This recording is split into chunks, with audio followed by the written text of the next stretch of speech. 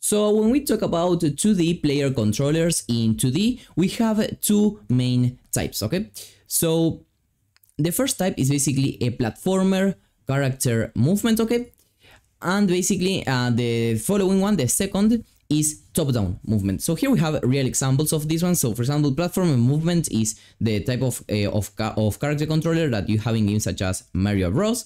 Whereas top-down is, for example, what you have in Stardew Valley. So in this video, we're going to see how to implement both of them inside of the Godot engine.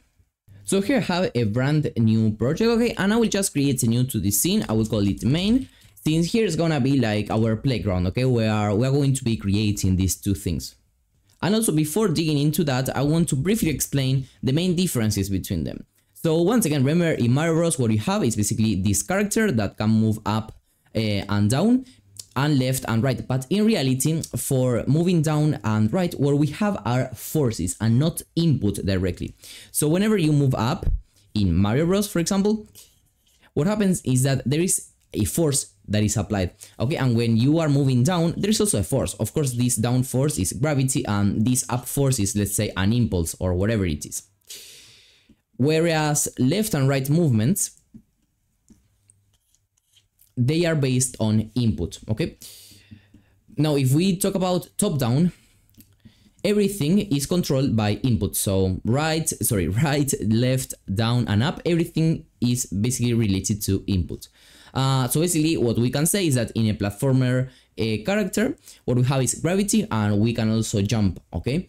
But in a top-down, we don't have gravity and we don't have a jumping. And here you have, well, some drawings that I've done here just for you to see it better, but it's basically the exact same thing. So how do we create these two in Godot? So first of all, what you have to know is that in order to create the platformer one, it's very easy, since Godot already has a template for us ready to use. So let me first of all start adding a new node here to my main scene. I will be adding it using the shortcut of adding a child node, Control A. And for this type of controller, okay, you would be able to do it with mostly any kind of node. I mean, basically you could do it with a rigid body, an area 2D, a character body, but the best one is gonna be a character body 2D. Not only because it is a 2D physics body specialized for characters moved by a script, exactly what we want, something that we can move via script, but also because of this. Once we add it, okay, we can rename it. So let's call this one platformer player, and let's add a script. And when we add a script, as you can see, we have a new template here, which is character body 2D basic movement, okay? So this is already a template that has a lot of logic for us to be able to move. Now let's create here a new scripts folder just to save it. And what you have to understand here is that as you saw, the template is not called platformer movement or anything like that. It's called basic movement. So this is why you may seem confused when you wanted to add this template and you saw that, well, it wasn't maybe the type of movement that you wanted. Okay, and the good thing is it's basically like that. Like this is gonna be working. But of course we need some basic stuff such as a collision shape, okay, and a sprite. So let's super rapidly set them up. So for the sprite, it's gonna be something like this, and the collision is gonna be maybe something like this. Okay, it's gonna be more than enough. And this is gonna be kind of working. So I can play the game, and with left and right arrows, as you can see, I was able to move, but we should also add some kind of ground. So to add a ground, a static body, a sprite, and a collision, let me set them up in a second. So here I have my ground. Let me just move it down using the move tool over there. So now we do have a ground that we can walk on top of. So here we can see everything that we have mentioned. So first of all, we can only directly control the input left and right, okay? But up, well, we also control up with input, but when we go up, we also have gravity, okay? So we're not gonna dig deeper into how exactly this code works, because I think it's pretty easy to understand here with all the comments and all that. So what I will actually do, just to keep everything nice and organized, I will parent these two nodes to a new node, a node 2D. I'm gonna call this one platformer player or character, something like that, so that we can hide them. And now we can go on to create the top-down character. So what I will do, just to keep everything organized, a new node 2D, so top-down character. And for this one, we would be able to use both character body and area 2D, okay? So once again, I want to dig deeper into why you should use one or the other. But what I will tell you is that whenever you want to create a player that you want to move via input, or basically anything that you want to move it via a script, and it has to be, and it's going to be a character, for example, a player or an enemy. In those cases, a character body is the best choice. It has the best support, it's pretty easy to set up, and has some more, let's say, technical advantages. So let me also set this up. And here, when we want to attach a new script to our top-down player, once again, what we want to have in this template, and the good thing is that we now understand what this basic movement means. In reality, it is also said over here, classic movement for gravity games, like a platformer, okay? But once again, if you don't read this description, you don't understand what actually Godot means by saying basic movement. So in this case, we don't want a platformer type of controller, which is the one that we've created just a second ago.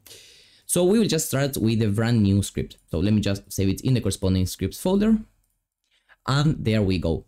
The good thing is that if you look in Google something like this, okay, you're going to be finding this page 2D movement overview from the official Godot documentation. So if you go over here, you're going to find like a lot of information about this, and you're going to having a ready to copy and paste example of an 8-way movement. Okay, this is exactly what we want, so we can directly go ahead, copy this, okay, and paste it right over here. We can delete this line, and here we go. So it's even simpler, okay, because we don't have gravity, we don't have jumping, it's just moving according to the input.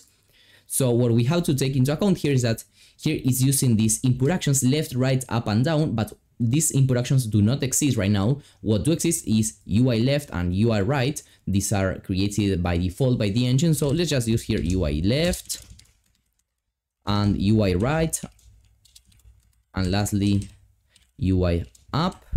Oh, sorry, we have one more, UI down, okay?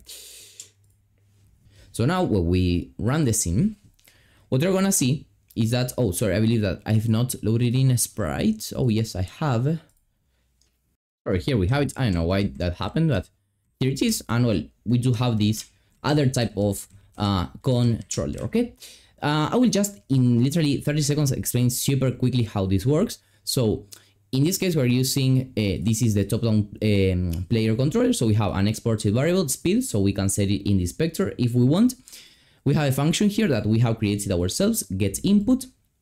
This input direction, what it basically gets us to know is exactly that, the input direction. The best way to understand this is to just print the value. So if you print input direction, you will actually understand what is going on. So just take a look at the console and press the different keys and you will understand what is going on. So it's basically calculating the direction that the player should follow based on what we are pressing. And then it's basically applying this direction, okay, to the character body to the velocity. This is a built-in value inside of the character body to the class, as you can see. And then this direction, as it is, as you can see, values that only go from 0 to 1 maximum, we multiply that by speed so that it's a little bit faster. We execute this function on physics process and we call move and slide to actually update the position. If we don't call move and slide and I press whatever it is, the player is not gonna move, okay? As simple as that. Then this one could be a little bit more complicated, but fortunately it has some comments. So in this case we have two constants, okay? Once again, constants and variables are the exact same thing in terms that they both store values. The difference is that constant values cannot be changed because they are constant, and variable values, they can be changed because they are variable, they can change. So once again, here we use the physics process. Why physics process and not process? Because here remember that this is a body that has physics integrated, so we have to use physics process. So to add the gravity, we basically do this. If we are not in the floor, we are applying the gravity. In order to handle the jump, if we are pressing the UI accept, which is the spacebar or the enter, and we are also on the floor to prevent jumping if we are in the sky. If all that is true, we apply the jump, okay? The impulse that we were talking about. And just here, direction is something super similar to what we used to have here, input direction, but input direction is actually a vector, so it has two values, x and y, but a direction just has one value. So if we print here direction, and let's actually hide this one and show this one, you will see what I mean. As long as it's just 0 or 1 if I move right, or a -1 if I move left. So it's the same thing, but it just has one axis. And if direction, this means that if direction is different from 0, it actually applies the corresponding direction and speed. Once again, this is the same thing as we have over here. So you can see a certain direction times a certain speed, same thing. And if not direction, this will mean that direction is 0. What is basically applying here is a deceleration, basically. So it's moving our velocity x towards 0 at the speed. Okay, so this basically should create some kind of deceleration when we stop pressing a key. You may be able to realize it, but it's super subtle. So that's basically all. Now, if you liked how I explained all this tutorial, what you can do is go to the description of this video and you're going to be finding all my game development courses. So if you click in any of these links, you're going to be redirected to these landing pages. So the cool thing is that all these links, sometimes they have some exclusive discounts. So as you can see here, you're gonna be able to get my courses at something like 71% off. So it's a lot of money that you're gonna be saving. So as you can see, I have 3 courses on Godot, so you can check all them 3 out. And also have a full Unity course of more than 20 hours. So that's basically all. Check them out in the description in this video and I will see you there.